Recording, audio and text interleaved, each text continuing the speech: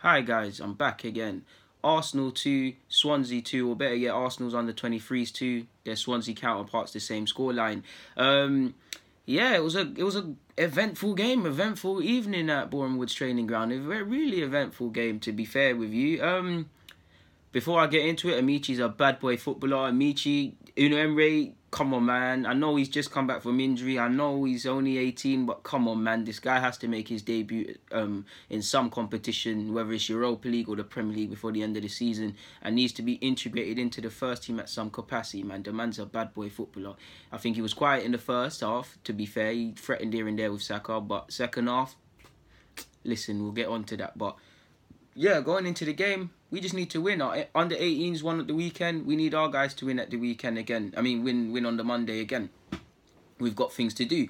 So yeah, I'd say, do you know what? Credit where due to Swansea, man. Swansea were the better team in it for me, if I'm completely honest with you. Swansea, at least in the first half, first 20 minutes, we really couldn't get out of our half.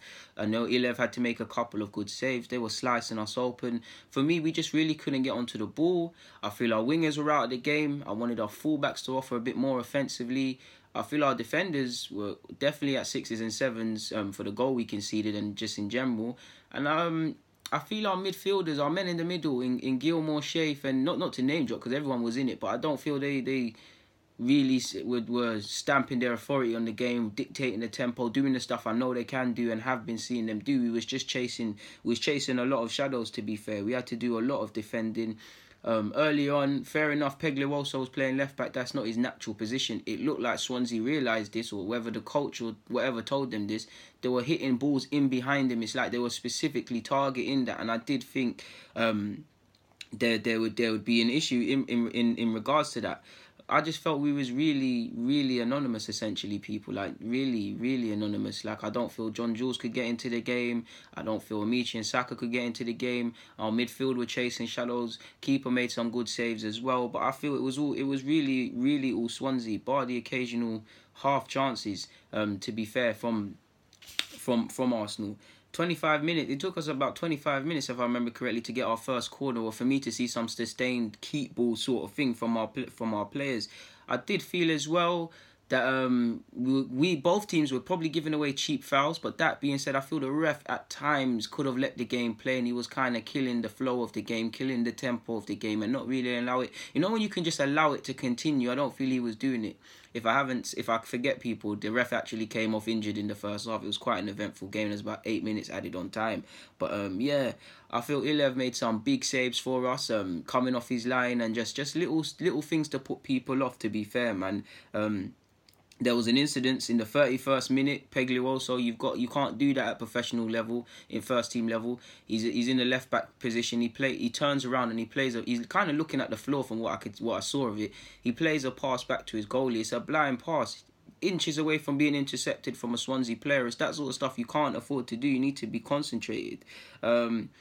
Last 20 minutes, I feel last 20 minutes of the first half, we were playing better, but I feel they were all over us, man. To score their goal, this was added on 45 minutes now, so technically just added on time in the first half.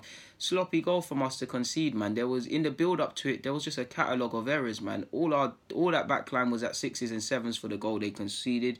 It's essentially just a long ball into that area, and we failed to deal with it. As Swansea man's able to pounce on it, and they got 1-0 ahead. And to be fair with you, I feel Swansea's finishing probably let them down and didn't have a lot of clear-cut chances. But in terms of possession, playing balls in behind and just starting off the game, you can't say they didn't deserve to be 1-0 ahead. They were better than us in the first half, I believe. And the goals well-deserved, to be fair with you. Bit disappointing to concede shortly after. I think it's Swansea's Colin, he scored a free kick. It was a lovely free kick. I think Gilmore gave away the foul. It's a soft foul. I was looking at the ref thinking, how is that a foul? That is the softest foul. But it's a free kick. I do think for all the much I've been praising Ilev, I feel it was poor keeping for the second goal, the free kick, because you could see it. They had two men over the free kick, a left foot and a right footer. There's only one option because of where it is. It's on the edge of the semicircle, more or less. Far post. It would be the keeper's left-hand side. If you was watching it, our right-hand side. You could see it. You could see it, didn't it? Actually, I actually thought either player could strike it and score. All they had to do is hit the target. It's like, as a keeper, if you can imagine his area is there and he's over here as a keeper eyeing it up, you could see it. Like, you could see he's going to hit it into that area. And I mean, Ilev is 24 years of age now. Should probably know better than that.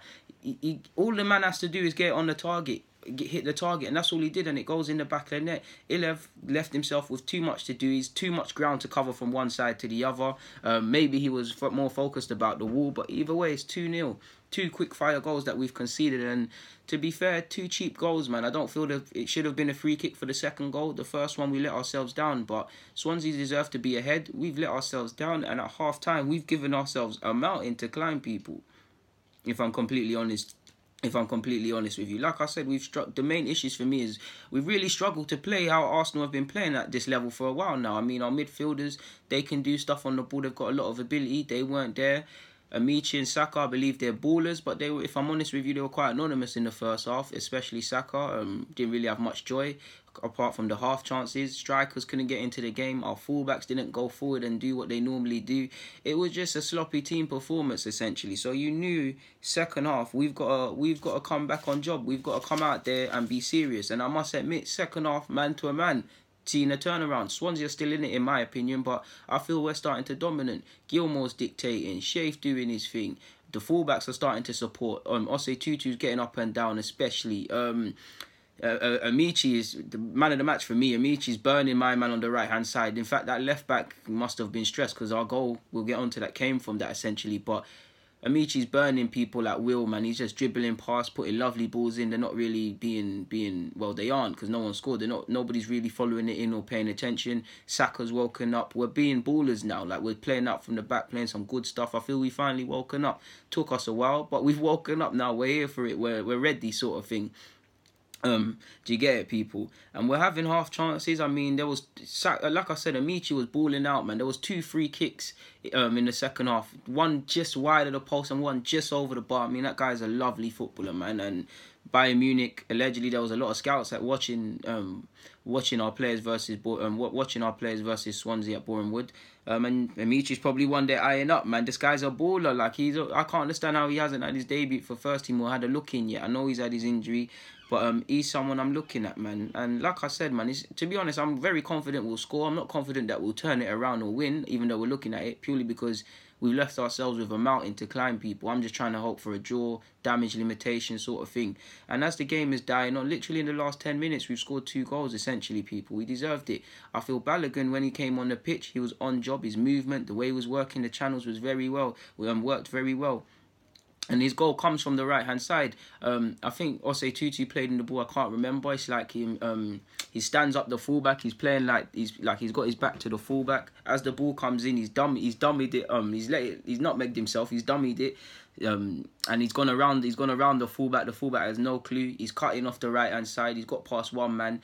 And I cannot remember rightly. It looked like there was a slight deflection, but it was a good goal, man. I was just applauding. I was like, listen, Balogun, fresh after scoring a hat-trick on Saturday, you're on this thing. And Balogun, obviously, he's in the thoughts of the under-23 boss because he's come off the bench. But now he's doing everything he can to deserve to start there. And it's going to be a good battle between him and Tyrese John-Jules, who's working his way back from injury and who came off because I assume because he's been playing on Saturday. It's a good race for who will become that number 1 striker. Obviously, it's Eddie Nketiah at the moment if they were all to be considered, but it's a good little race, people. It's a brilliant goal. The only thing is 2-1, and for as good as a goal it is, as good as of a goal it was, sorry, people, for as much as I'm liking how we're playing and we're turning it around, again, Amaechi in particular is dominating for me.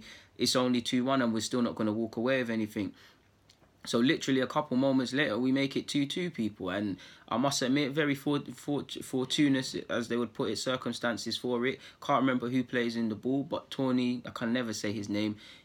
He chases it down the right-hand side. It's literally, what is even that line? The goal line, and then it's like, you know where it's in the area. That's the best way to describe it. It's a tight angle in the area.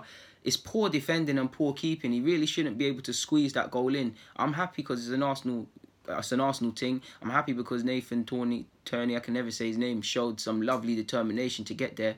But it's a sloppy goal to concede from Swansea. And to be honest, we were poor in the first half, they were poor in the second half, and we did well to fight back. They've shot themselves in the foot because they've dropped all 3 points in stupid circumstances, really and truly. But looking back at it, both goals that we scored were very poor goals, because as much as I think that it was a lovely solo effort from him and good bit of play and showed his quality, it was too easy for him to beat that fullback and too easy for him to fashion a shot. Either way, we'll take that. It's 2-2 at this moment in time. I believe a Swansea man in the 87th minute, can't remember exactly what happened. I think it was another challenge, a second yellow. I can't even remember because the game was so... Dropped my pen, but the game was so... just mad, people. They had a man sent off, so to drop 3 points, have a man sent off, finish it with 9 men is pretty sad for Swansea. From an Arsenal fan perspective, Amaechi's a bloody baller, man. Do you know what? I'm not even gonna praise Amaechi no more. It's like Saka and Nelson now. It's got to the point. It's silly, innit? Like, them man there are ridiculously good. Like, for me, Amaechi, again, he's not the finished article.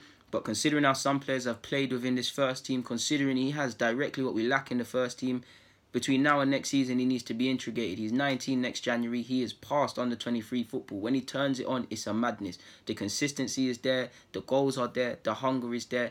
He needs to be tested. Under 23 football is not testing him. It's not testing him. He's a baller, people. Like I said, man, I think it was the first free kick. The first free kick was the one that skimmed wide. I thought he done it, you know, people. I really thought he done it. Of course, we did have some opportunities to get a third, and we actually could have conceded just before we scored the second. I thought we could have conceded because they were hitting us on the counter. But at the end of the day, it shows good fight back from our lads to keep believing they can do it, keep showing desire. Very impressed with Amaechi, man of the match for me. If it wasn't him, Balogun, on the basis of how he came off the bench, the runs he was making into the channels, I feel he was very well. He played very well, but good fight back from the boys. Lovely to see. And you lot know I like young players, and especially the Arsenal ones. It was a joy to watch us versus Norwich. It was a joy to watch us versus Swansea. And I think our under-18s have Chelsea this week, and I think our 23s next Monday have I think it's Everton. You know, forgive me if I'm wrong, don't quote me, but if you want to check yourself, just go on Premier League, just go on the Premier League website, just go on PL2 or the under-18s. It will tell you all the fixtures and all the results, so you can do your own exploring. For now though, people, that's my review done. Like I said, Arsenal 2, Swansea Arsenal 2, Swansea 2. I thought I said Arsenal twice there. I'm out, people, to be fair with you. And yeah, it was an eventful game. Red cards, comebacks, quick fire goals for both teams. Ref had to get subbed because he in the first half because he got injured, which caused a delay. Felt there was a lot of delays in the first half anyways. But yeah, man, it was a good game, and yeah, it is what it is. We fought back. On that note though, people, deluded, comment, subscribe and do the rest if you wish. I'm out.